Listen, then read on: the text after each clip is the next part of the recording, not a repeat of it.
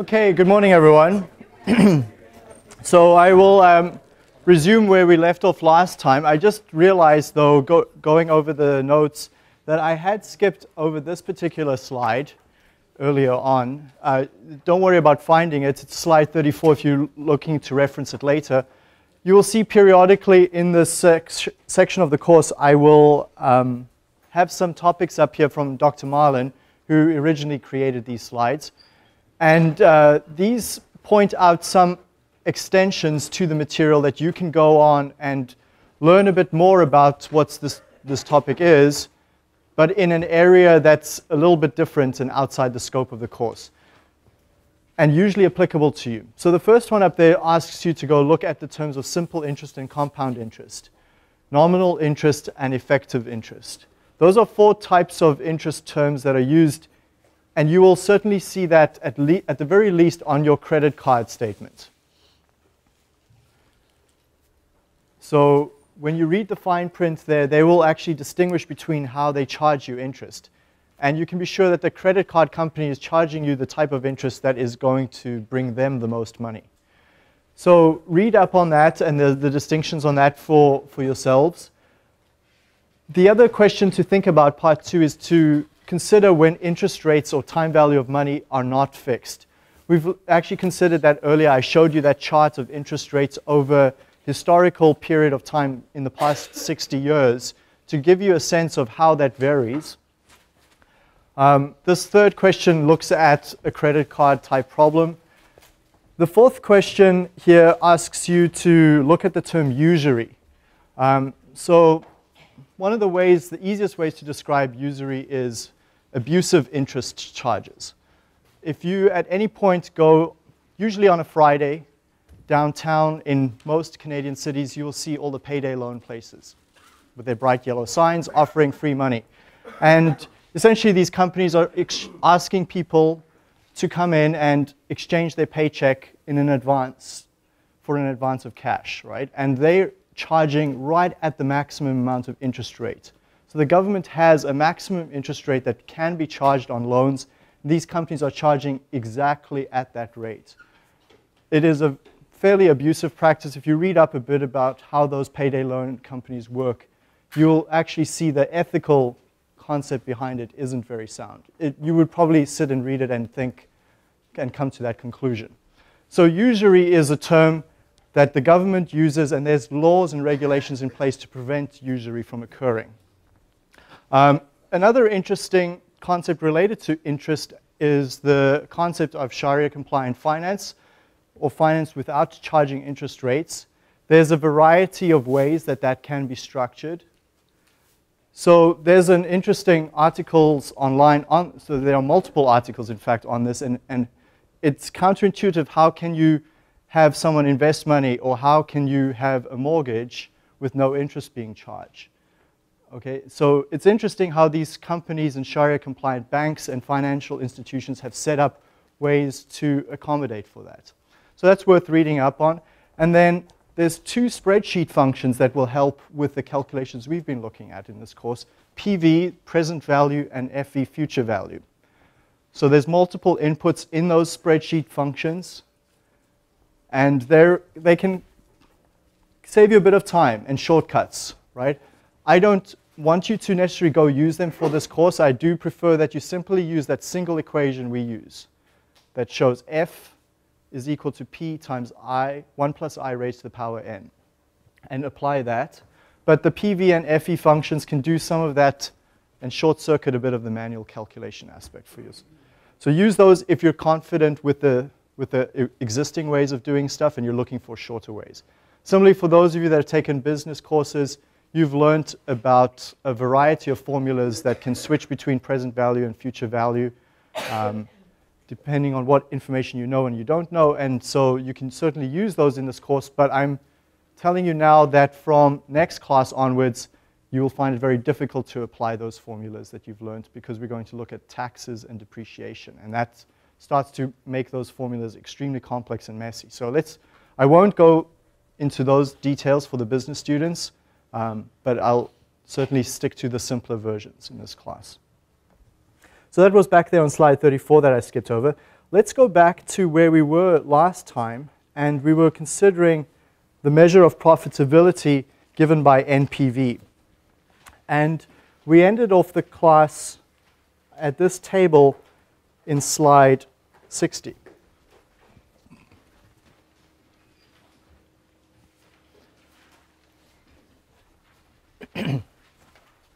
So what we were considering here was how companies get money. And I'd said to you, because unlike us, when we were looking for money, we would ask families and friends and a bank for money. Companies have actually a variety of avenues to get money. They can get money from the bank, but they don't have to go to one bank. They can get some money funded for their new project, partially by one bank, and partially from another bank. And each bank might give them different interest rates. So if you want to install a new $50 million expansion, one bank might cover 20 million, another bank 30 million, and those two sources of money come at different interest rates. One bank is not comfortable giving you everything, and so they'll fund it partially. Companies can also get a blend of their money from investors, so not just banks, but private investors who've come together and lend money to other institutions, so private investment, and then public investment on the stock market is another way of saying that. So you can go at any point in time today and buy stock in any Canadian company on the TSX, Toronto Stock Exchange, and you've become a partial owner of that company. That company is not guaranteeing that you'll get your money back. If you've given them $1,000, they've given you maybe 4 or 5 stock for that $1,000, and you're hoping that in a year or 2 or more years in the future, that $1,000 stock value has gone up in value, so that when you go to sell the stock, you recover your money. That increase in money that you get, that money comes and is funded by partially other investors as well as the company themselves. And the company stock price goes up because other people believe that the value in that company is higher, so the price is driven up. So there's a finite number of stock that the company issues, so there's a finite supply and demand. The company doesn't just have an infinite number of stock. There's a finite supply of those stocks to buy, and so the price is determined on a stock exchange, which is where the supply and demand is met. Sorry, I've heard that they started splitting stocks. Can you Okay, so Apple stock most recently split because it was at a value of the $400, $500, $600 range. So to buy one stock might cost too much. So all that Apple does is they split the stock. So if you owned one stock previously, you now own 2 stocks at half the value. So, okay, so my point with that discussion is to make you recognize that companies don't have one source of interest rate. They have multiple rates. That's a blend of all these sources of debt and equity. So I mentioned those 2 terms last class, debt and equity. And each of those, there's multiple sources of debt, multiple sources of equity at different rates come together, and the company in their finance department can determine what we've called the MARR, minimal acceptable rate of return. Because this is the thinking. If the company can get, let's work with $1 million from a variety of sources, the average interest rate, let's use again a number of, say, 15% for this example, the average cost of that money to the company is 15%. They can get that $1 million, and they can now choose to invest it in a project, buy a new distillation column, expand their capacity in their plant. And they're hoping that by doing so, they can earn more than that 15%. Because they owe the banks 15%. They own their stock owners.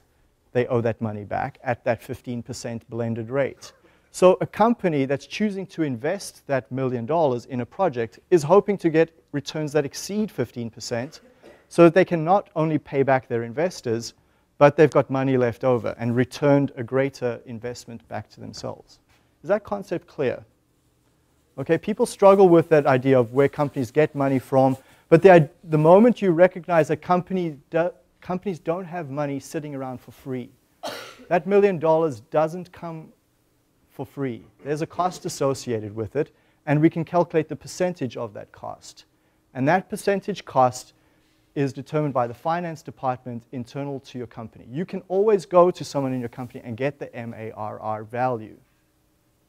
And companies may set different MARRs for different markets. So a small company will have one MARR, but a larger company operating in the oil sands in Canada will have an MARR. That same oil company operating in Sarnia will have a different MARR. And if they're operating in an uncertain market in a different continent, they may set an even higher MARR for that region because the risk is high in that region. So if they're going to spend their money in, let's say, in a continent where the risk is higher, they're certainly looking for a greater return on that. Otherwise, they're going to pass by that investment. Is that concept clear? So if the company's MARR is fixed, it doesn't change. Once you know the MARR, that number is set. Okay. Now let's go back to a concept I had spoken about in the prior class, and we use this formula up on the board for NPV.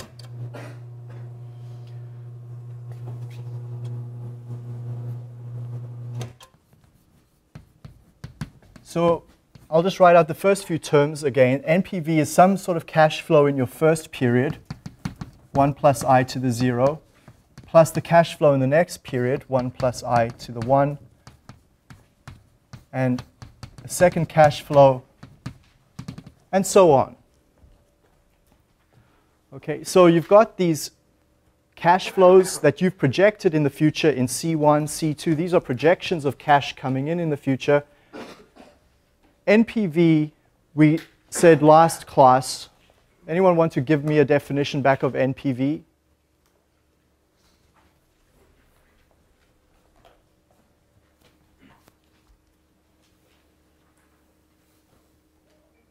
Net present value is what you would get, what you would possibly make in today's terms.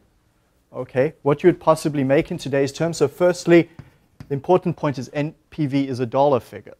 It's not a percentage. It's not a period of time. It's a dollar figure.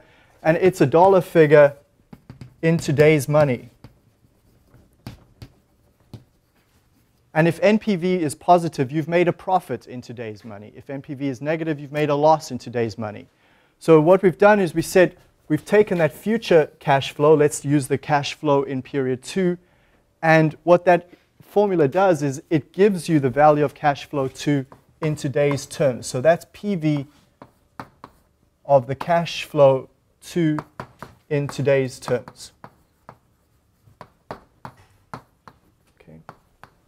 And you're going to see by the end of the class why we keep bringing things back to present value. And last class, we had looked at that example. I'll just bring it back up here for you. You'll recall this calculation where we had these cash flows, 91,000 flowing out as an expense, 20,000, 40,000, 40,000 flowing in. And when you did the calculation, let's go back to that. I'll apologize for being cut off here. Let's maybe just drop this down a bit. Okay, we said that the cumulative sum of that, present values, in other words, the NPV was $20,000. That was a $20,000 NPV over the period of time, and we had used a rate here of I equals 15%. Okay.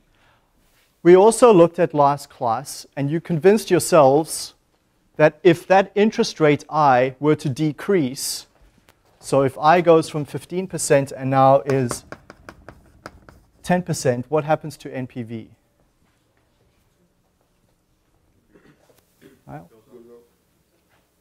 It goes up, okay? So we're dividing through by smaller denominators, that NPV goes up. And there's a spreadsheet on the course website with this example in it. You can go try it out there. So there's NPV currently at 15%. If you go put in 0.1, that 0.26 over there in bold becomes 36,000. Okay, so let's take a look at this. Let's draw this out a bit. So I'm going to plot interest rate here in the horizontal direction. This is the hard concept I had actually spoken about last class. People get thrown a little bit by this. So let's pay attention here. This is my interest rate I. And what I'm going to do is draw on this diagram the MARR. So I'm going to draw it in red. It's a fixed value. We cannot ever go change it. So there is my MARR. I just go speak to someone in the finance department. They tell me this number. So let's maybe call it I star, MARR. And for this example, I'm going to put it at 15% as well. So I go ask them. They tell me it's 15%. OK, so on this vertical axis now, we can go plot the NPV.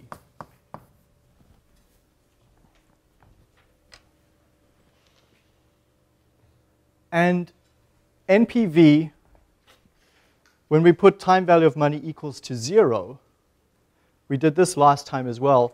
Whenever we said NPV is equal to 0, we're in fact ignoring time value of money. We're saying the value of $10,000 today is the same as $10,000 next year, the year after. There's no deflation in monetary value.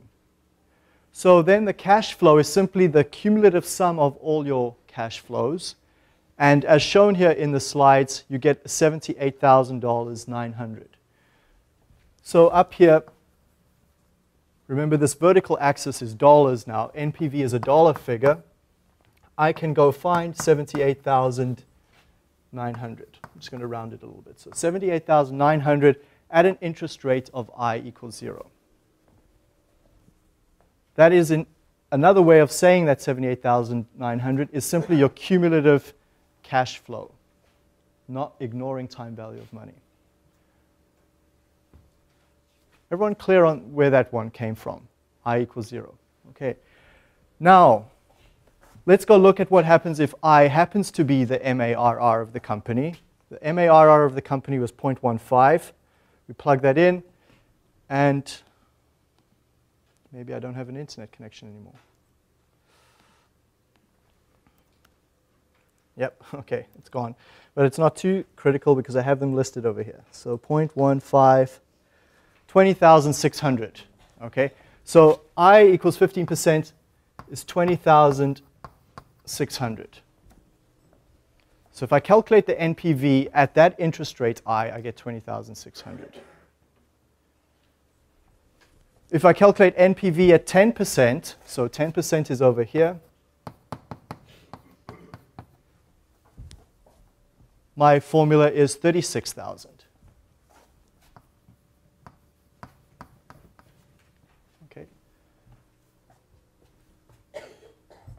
And if I do it at 5%, I get a number that's somewhere in between at 55,000. Okay, so what we're seeing then is essentially that sort of change. As your interest rate, or as that time value of money, so I also said last class, I'm going to start referring to this simply as TVM, time value of money, goes higher, your NPV drops. Essentially, as we're going to higher rates here, we're deflating our money faster and faster. So in this direction, we deflate money at a faster rate.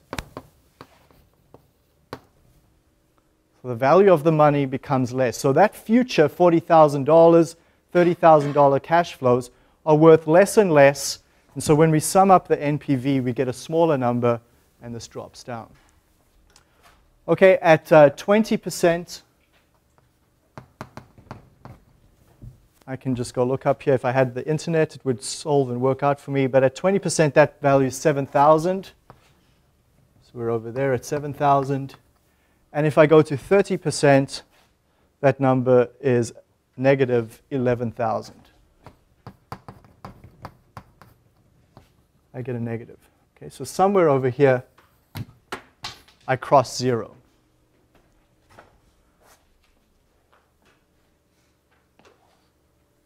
Negative NPV. So let's Let's focus on that point over there. Negative NPV. Is that desirable?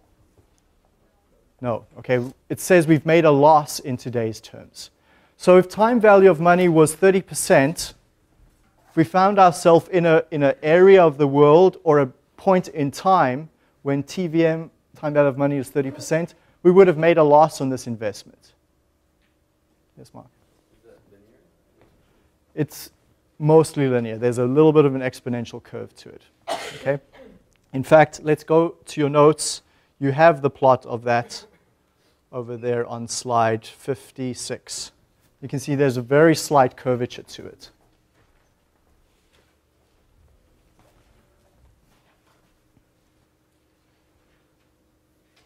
Now, the point at which we cross 0, where NPV is 0. Remember, NPV equals 0 says we've not made a profit, but we've not made a loss either. So when NPV equals 0, can I lower the board and just use the slide now instead? Yeah.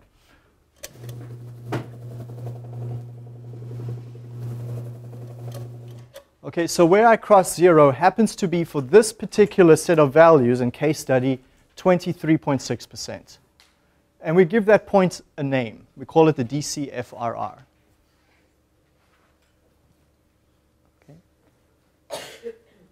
The DCFRR, discounted cash flow rate of return, it's in one of your slides there, so you don't need to write it down, is simply the point at which we cross 0. Now, here's how we should interpret DCFRR.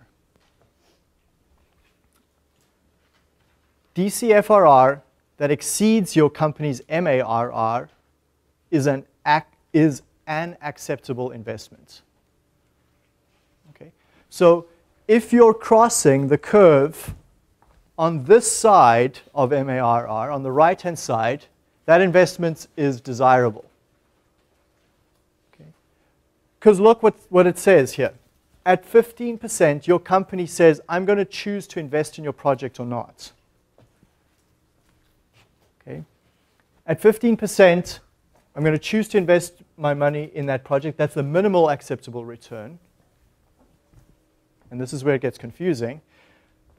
This room, this distance from MARR to DCFRR is a buffer. It's a buffer for uncertainty. And here's why. Your company has gone and lent money from banks and from institutions and from stock markets. And they've calculated that they need to return 15% as the cost of that money.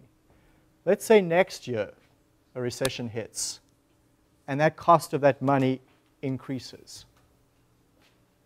Okay? So now the company, instead of it costing them 15% to lend and borrow money, that interest rate is now 25%.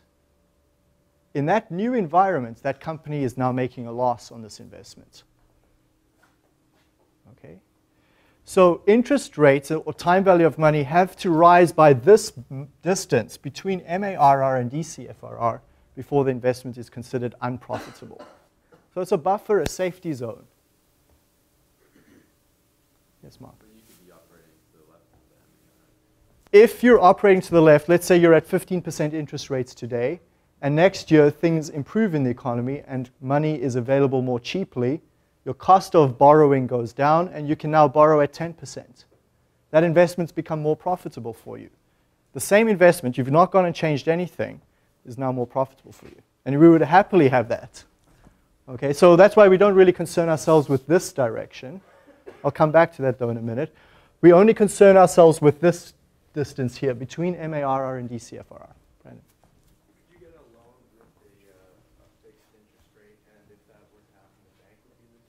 Yeah, but you can be sure that banks, there's always, even on a mortgage, when you buy a house, there's always a clause that says at any time the bank can withdraw the mortgage.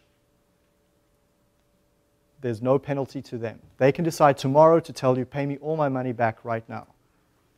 Okay? So yes, it can be in the bank's favor, but they always have a safety net. You don't. Okay? So this is our buffer, and we will invest in any investment where DCFRR exceeds MARR. So that's my rule. DCFRR must be greater than my minimum acceptable rate of return. Then I'm comfortable investing.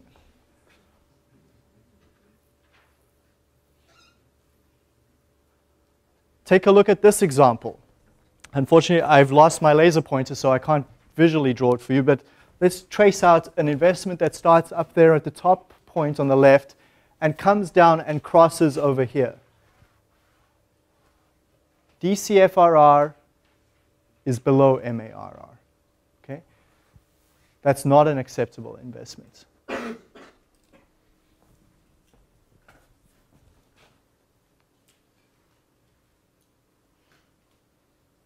Okay?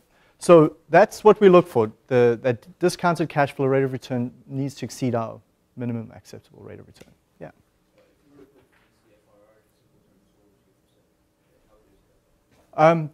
You can't really. I mean, to be honest, it's a concept that you simply say it's the point when your interest rates are such that your NPV is 0. It's the point in time where your interest rates are such that you're neither making a profit nor a loss. NPV equals 0. Remember, this point on the horizontal axis is simply saying you've not made a loss, but you've not made a profit either. So it's the interest rates that have to be prevalent, or time value of money that has to be prevalent for that situation to occur. Yes, please. Yeah. If you're taking a loan at that interest rate, you're paying the bank all the time. Yeah, that's a great way to say it. Yeah. If you've taken a loan out at 23.6%, you're essentially giving the bank back all your profit. That's a really nice way to put it. Okay.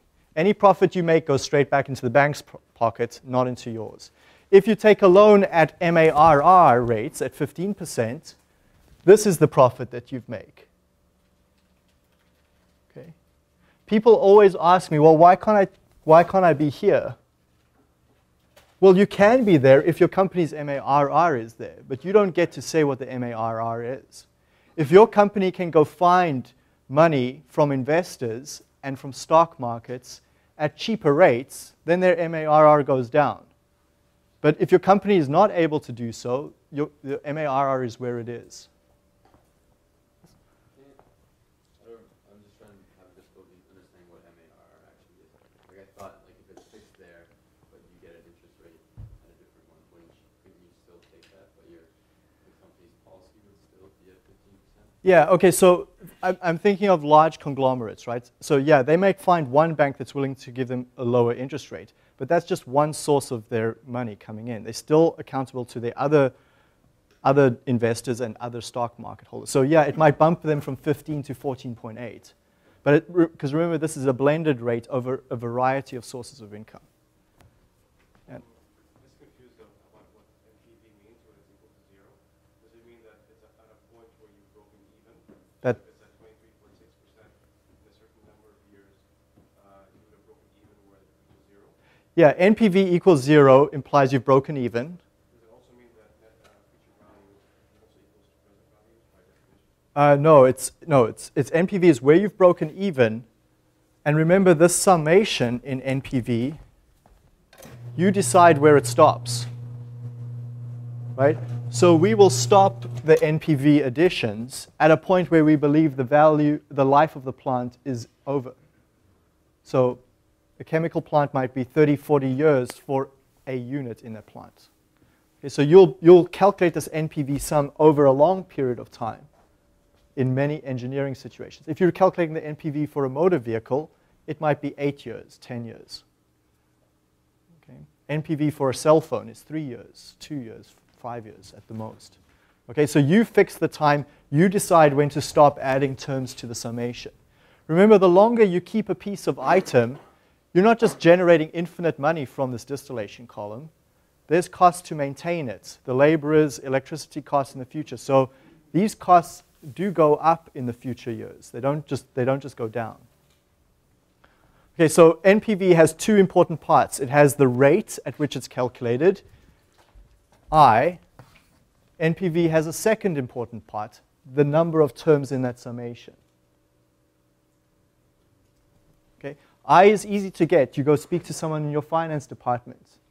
The life of the item, that's also relatively easy to get. We've got 50, 60 years of building chemical plants, a large body of accumulated data. Companies like Hatch and the big contractors, they know what these values are of time durations. Okay, so there's quite a bit of discussion on that. Now let me maybe change things up a bit and talk a bit about independent investments. So this is over here on the slide 61. And I'm really only interested in the part that you can see right now on the board.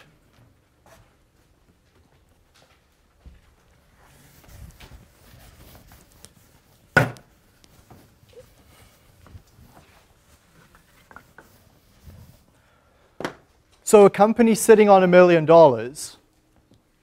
they have two options. They can either invest in that project that you're trying to convince your boss to invest in, or your boss can say, no, I'm going to give it a miss and just hold on to that money. If your boss holds on to that money and doesn't spend it, she or he still has to pay back the investors 15%. Okay?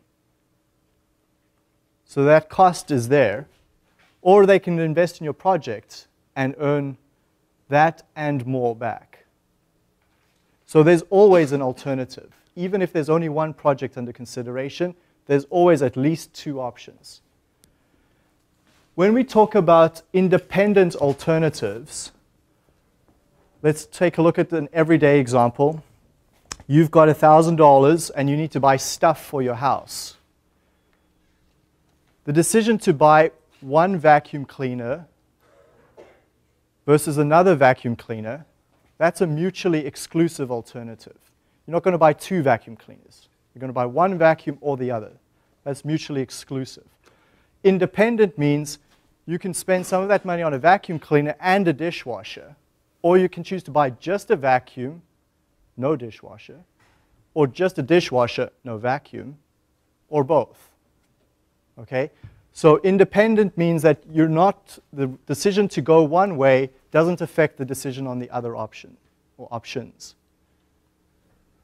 So those are independent alternatives and the terminology for that. So let's take a look at this case. Let me put up an example here, and you can debate with people around you which projects you would invest in if you were the CEO.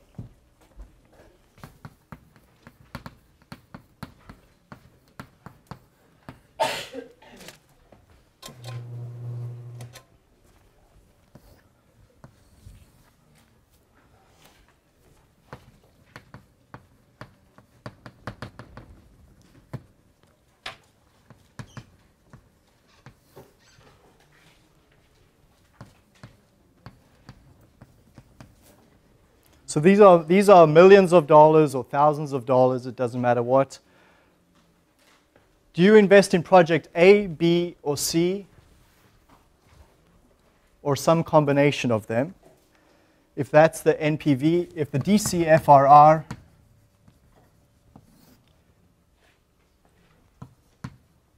is 23, 17, or 14, and then the cost of the project, you need to invest in that project. The initial cost to do so is 5 million, 5 million, or 7 million. Okay? You have 10 million available. So that's available to you. And if you're interested, the company's MARR, let's put it at 8%.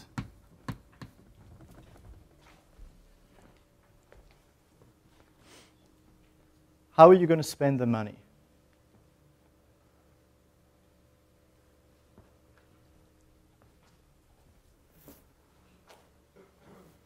Didn't you say that DCFR has to be greater than MARR? Okay, so that's what I want you to debate.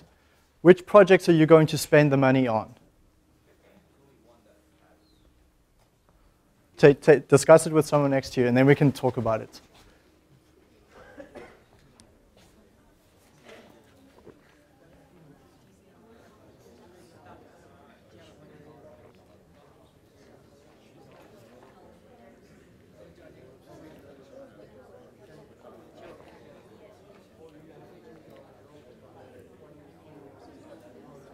Hey.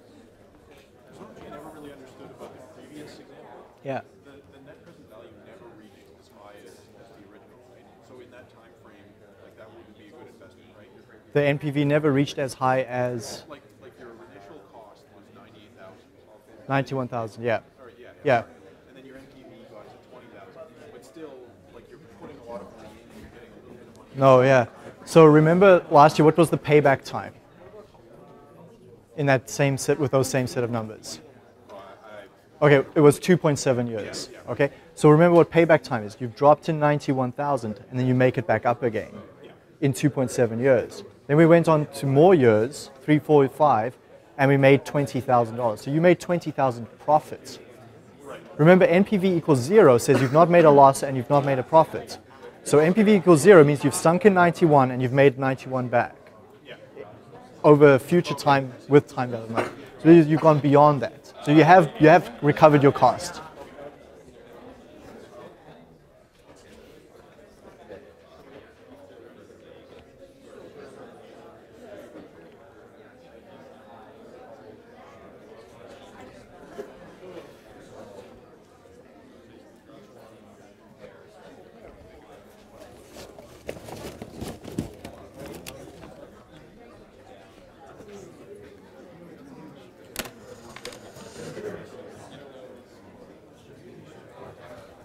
Okay, so which projects or project do you invest in?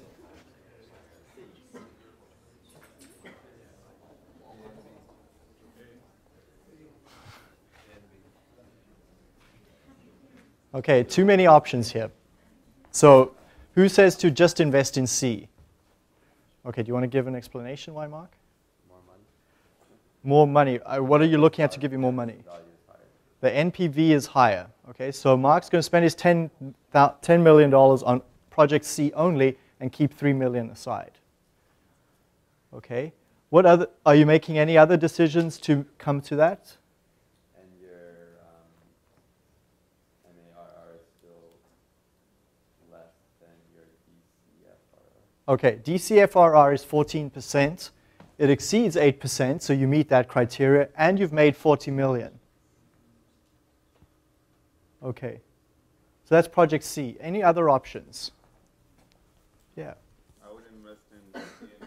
A and B together. Yeah, because if you invest in a C, you have a 3 million remaining that's depleting over time. Okay. And also if you combine the NPV of both, it becomes 50. That's greater. Okay, so this is costing you 5 million and 5 million, so you can afford this projects A and B. You're going to get 20 million from this project, 30 million from this project. And the DCFRRs for project A and B both exceed the MARR, so you meet that criteria. Brandon? Invest twice in project B.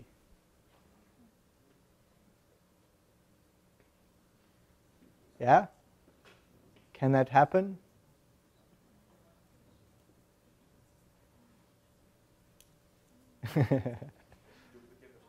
Duplicate the project. Okay, so that is valid in some instances to invest in project B twice. But usually with mutually, it's not a mutually exclusive, it's an independent option. So yeah, we can. With mutually exclusive, I was going to say, you usually satisfy the need with that project once, so you can't invest in a second time. But yeah, these are independent projects. So let's take a look at this and maybe give it a concrete name. Project B might be to invest in a new distillation column. Project A might be to pay your competitor next door to make the product for you. So they're going to use their existing equipment to make the product for you.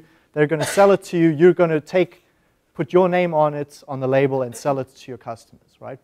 All the grocery stores do this, right? You know that. Like you go to one company makes the fruit juice and they just put different labels on it for President's Choice, for Loblaws, for A&P, for Metro.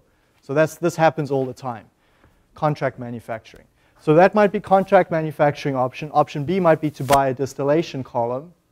And option C might be a different technology. But yeah, you could buy 2 distillation columns, provided that the market for your product is there. right? It's no good making this extra product with your second distillation column and you've got no customers to buy it from you. But yeah, you can invest in projects multiple times. Yeah, I was just going to say that C is the safest option because your buffer zone is the biggest. C is the safest option because your buffer zone is the biggest. Buffer between... Oh, sorry, no, I was looking at the Okay. the first one is the safest. So the first one's the safer option because you get a larger buffer between MARR and DCFRR. That would be a secondary criteria that I would consider. A minimum criteria is if your DCFRR exceeds MARR. If then you were looking at two options that had roughly similar economics in terms of NPVs, then yeah, you could absolutely consider giving preference to the one with the greater buffer. What is the cost of the column? The cost of the column, the cost column refers to how much it's going to cost you to get that project started. So you need this budget today to pay for that equipment, to get started with that. Yeah. Is there a formula to weight risk and choose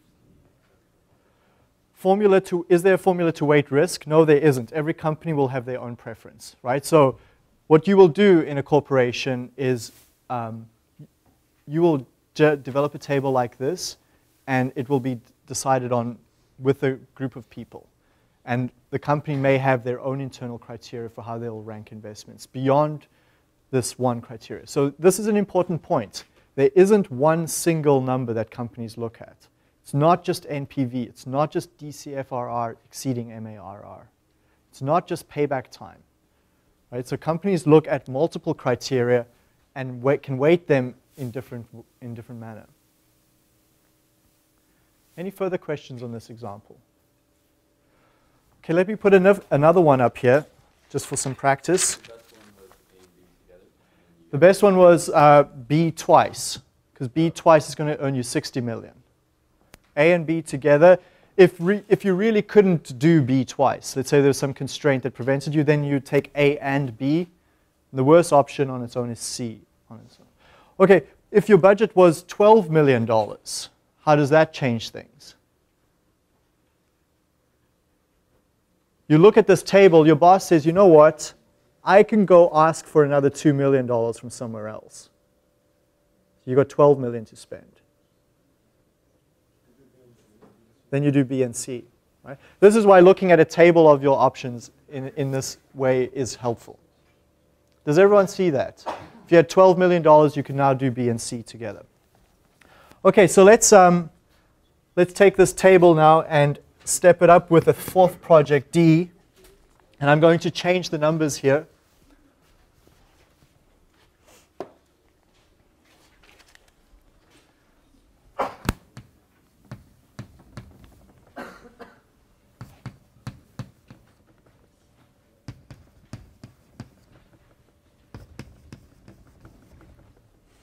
Okay, so there's NPVs for 4 projects. The DCFRR is 4%, 14, 7, and 30%. And I'm going to assume all 4 projects cost the same amount of money. So the cost of the projects really doesn't matter. We can put them each at 100,000. So cost per project is 100,000. And then this last column, then, instead of cost, let's put this as payback time.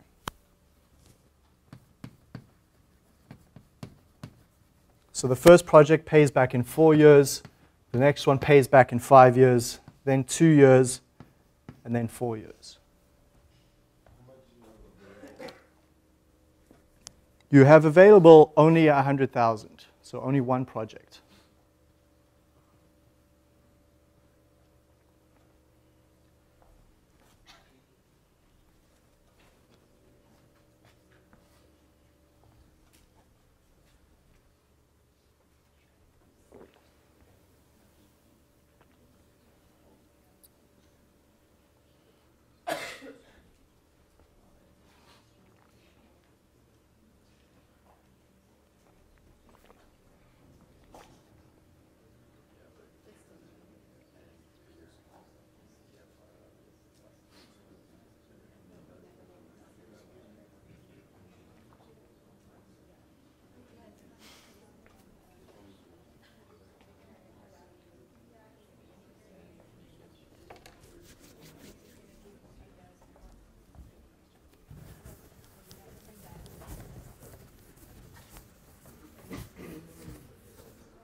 Okay, so maybe the easiest way to do it is by elimination. Which projects don't you invest in? A and C. Okay, that's clear.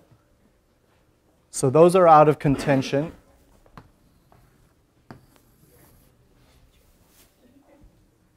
So then which projects do you invest in? You have to pick one.